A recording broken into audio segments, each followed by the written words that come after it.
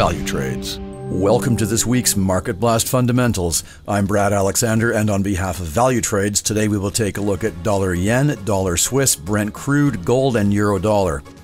We are seeing US dollar strength in some cases from the beginning of the month, but in other cases for a few weeks now.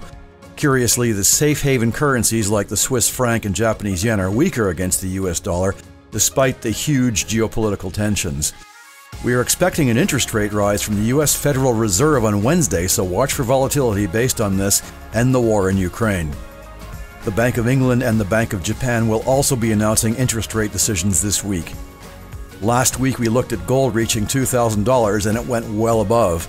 It has since retreated below this key level of 1975, and we will look at this again tomorrow. Brent crude has also fallen back to $110 per barrel, and price action filled the gap from last week. However, we must continue to monitor the news from Russia, as any disruption in supply will drive prices higher.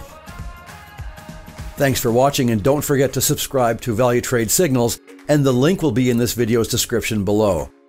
Also, subscribe to our YouTube channel and register on the Valutrades website to get notifications on new content as it happens. That's all for now. Happy trading with Valutrades, and we will see you next time. CFDs and FX are leveraged products, and your capital may be at risk.